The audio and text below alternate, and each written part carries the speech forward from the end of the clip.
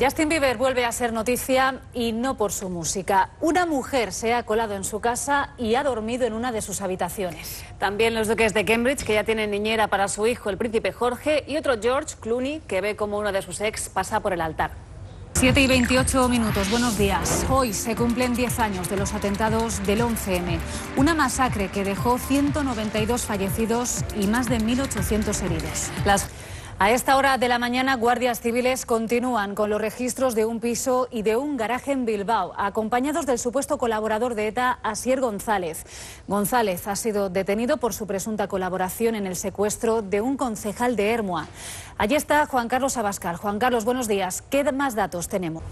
Y hoy se cumplen 10 años de esa tragedia, de la tragedia del 11M. Es el mayor atentado en la historia de nuestro país, que dejó 192 muertos y más de 1.800 heridos. De aquella matanza queda el dolor de las víctimas, 14 condenados en prisión y una sentencia rotunda que fija la autoría en una célula yihadista. En estos 10 años la policía ha desarrollado casi 70 operaciones contra el terrorismo islamista. En unos minutos se retomarán las labores de búsqueda de los 6 marineros desaparecidos ayer frente al Cabo de Peñas en Asturias tras el naufragio de su barco. Se cree que los tripulantes están atrapados en la bodega, pero hasta ahora los buzos no han podido sumergirse con garantías por culpa del mar de fondo. Hoy lo volverán a intentar. Susana Hijado. Fatal accidente de un microbús en Gran Canaria. Un turista suizo ha fallecido y se teme por la vida de otras 9 personas. Según el conductor, los frenos fallaron y perdió el control. El vehículo dio una vuelta de campana y terminó impactando contra el suelo.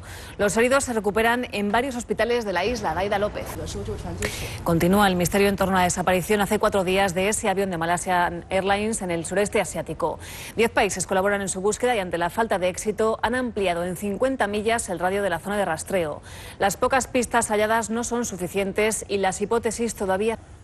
Se cumplen 3 años del tsunami de Japón. Más de 20.000 personas perdieron la vida por culpa de aquella catástrofe. Entre ellas la mujer de Yasuo, un conductor de autobús. Lo último que ella le dijo es que quería volver a casa y él está dispuesto a cumplir su última voluntad. Todavía hoy, 3 años después, continúa buscándola en el mar.